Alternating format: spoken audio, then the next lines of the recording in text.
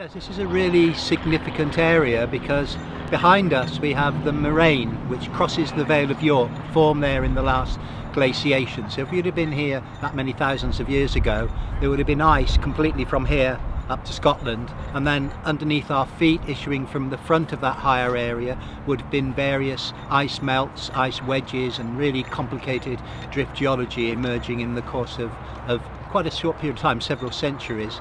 And what we're interested in, therefore, is the way in which communities, which initially were just moving along that higher area, crossing the whole of the Vale of York, how they moved off the moraine and started to claim and then settle within the adjacent landscape.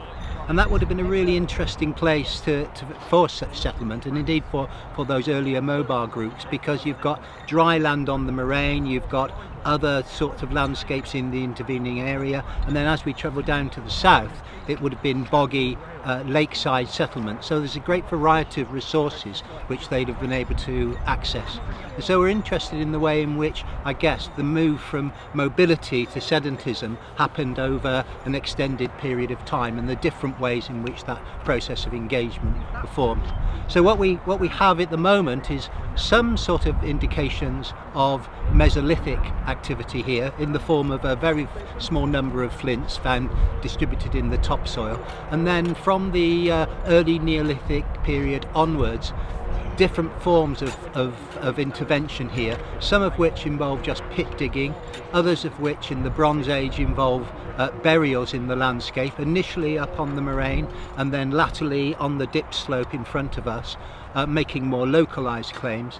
And then eventually in the course of the Iron Age we see the first formal boundaries emerging, particularly in the area to the west, where there's a very complex network of landscape divisions with roundhouses in enclosures and droveways and fields and so forth, which emerged there from about 500 BCE through to the eve of the Roman conquest. And there's two things that are striking about that Iron Age settlement, really.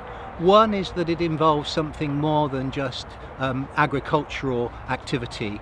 There's evidence of artisanal activities taking place there. People are working jet, people are working copper, perhaps even a hint of working silver. So it's a cut above the norm for the Iron Age. Not that we know much about the Iron Age in the Vale of York anyway.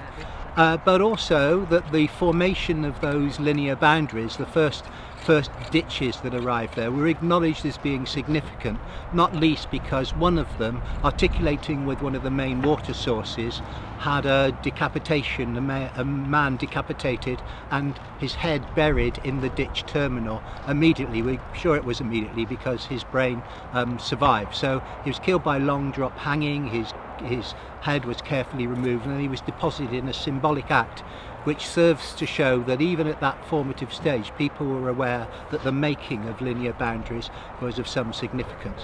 So that's the story of the Iron Age underneath where the university has already developed and had buildings inserted. As we move further to the east here, there's also Iron Age activity, but it takes a different form, spread along the line of the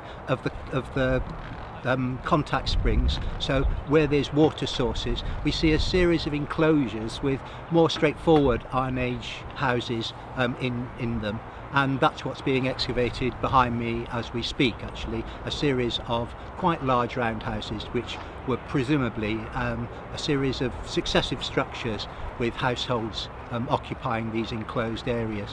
What's important for this particular one that we're in the process of working on is that it seems to continue into the Roman period, and so although you've got a large fortress created just a few kilometres down the road, actually the character of activity in the landscape here doesn't really change. They're receiving some Roman material culture, so in that sense you could say they're being Romanized, but the way in which the houses that they live in, the enclosures that form part of the landscape that they inhabit, those don't really alter until perhaps 100 years after the army has been down the road in York.